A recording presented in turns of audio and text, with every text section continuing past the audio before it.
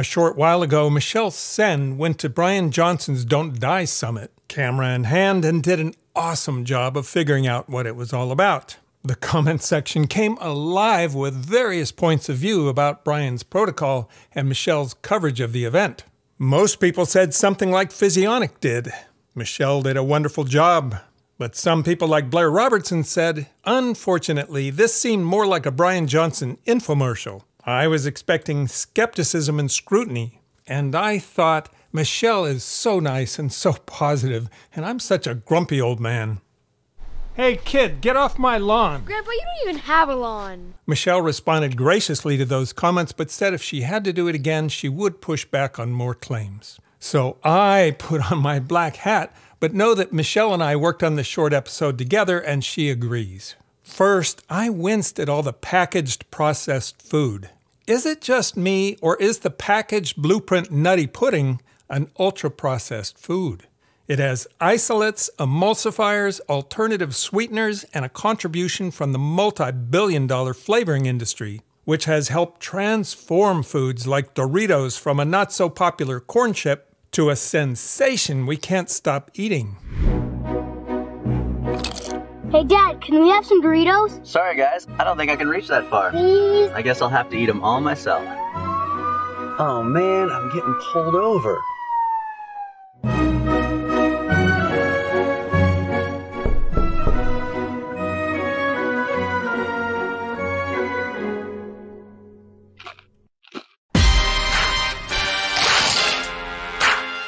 Mom, Dad's gonna be a little late. The nutty pudding recipe on his website looks a whole lot less ultra-processed. I know, there are a lot of positive videos on YouTube about the emulsifier sunflower seed lecithin.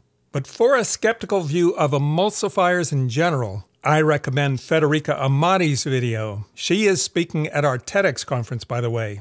My second thought was, I don't know about all these supplements. Deborah Cato, a gerontologist from Stanford who actually conducts studies on supplements, had this to say in response to an audience question. So I'm a geriatrician by training, and my patients sometimes ask me, well, doctor, what supplements can I take to perhaps help my brain or my bones or my heart or my joints? What supplements should I take? And I will say that in most cases, my answer is very simple. None. I've been fortunate enough to be in this field for over 30 years now, so I've kind of seen the vicissitudes of people who come in and they really believe that they found the thing. They found what you need, and they've shown that if you give whatever this treatment to, say, worms, mice, even primates, this can extend lifespan. And this has resulted with the government now not regulating supplements, that there are a lot of those things online that you can go out and purchase, spending easily $60 a month.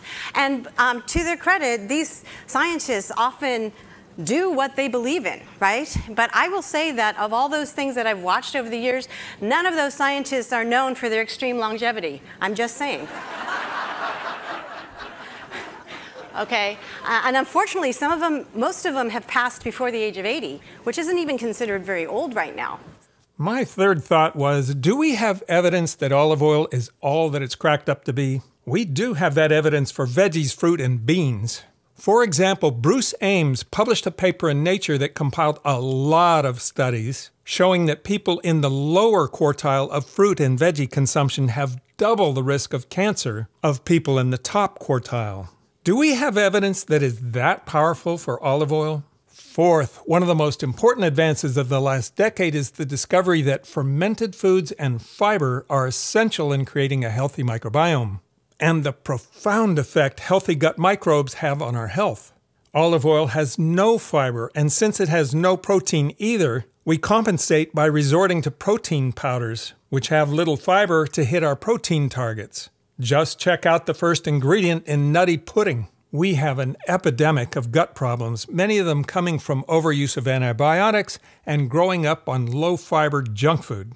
So many people have bad reactions to fiber as a result, often because fiber-munching microbes have been depleted. So they resort to no-fiber diets, further starving their fiber-eating microbes, and then pass their depleted microbiome to their children, so those children inherit gut problems too. It is a challenge to regrow a depleted microbiome, and there's rarely an instant fix. So people conclude a no-fiber diet is healthier because they feel better in the first few days they try it.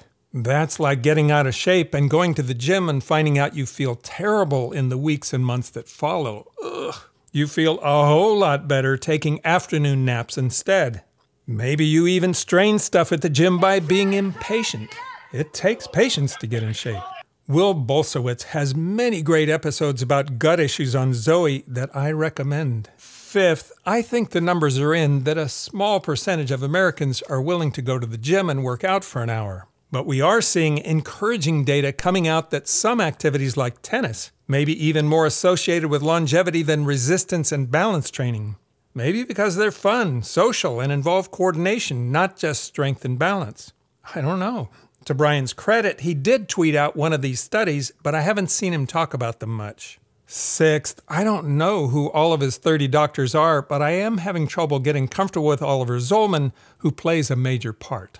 All these regenerative therapies or disease-modifying therapies that can actually cure diseases rather than, just treat the symptoms, they're always 5 years away or 10 years away, always stuck in clinical research or in the literature, and never making it into patients. So yeah, my interest has always been bringing those innovations faster and into the real world, out of research. My background is science, so I struggle with the idea that the science is taking too long, so let's just get this stuff out there and see what happens. And I'm not sure what longevity experts Bryan is referring to that can't agree with each other. If the anti-aging scientists can't agree among themselves, what does the average person like myself do? So the first step is to acknowledge we don't know. But I do know a lot of longevity scientists who agree on major pillars of longevity. For example, Robert Waldinger runs Harvard's famous 80-year study on longevity, has a highly regarded book and an equally regarded TEDx talk. What if we could study people from the time that they were teenagers all the way into old age to see what really keeps people happy and healthy? We did that. But over and over these 75 years, our study has shown that the people who fared the best were the people who leaned into relationships with family, with friends, with community. So kudos to Bryan for his great relationship with his dad and his son. To his credit again, he does list relationships as one of his top power laws in longevity. Stanford's famous 80-year study determined conscientiousness was the #1 character trait that helped people live long. So kudos to Bryan for being so conscientious. Adventists know something about longevity and have this to say. I mentioned this morning about some of our longest living Adventists who participated in this study. And Lydia, just such a sense of enthusiasm and passion for life. At 110 years of age, she was getting around on her own. She would go out and eat at restaurants a couple of times a week. And she had this marvelous sense of humor.